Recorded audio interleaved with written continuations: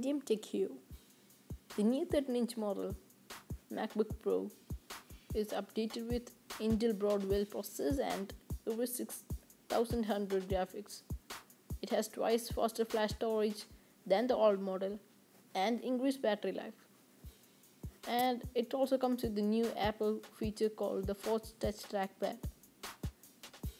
The 15-inch model was also updated on May 19, which also had the exact same updates. It also had Force Touch Trackpad and AMD Radeon R9 discrete graphics card. The Retina display MacBook Pros, largely following the styling of the previous generation with its aluminum enclosure and separated black keys. The keys are now less deep, so you'll not get the old clicky effect. Still, it's better. It still has the same aluminum body.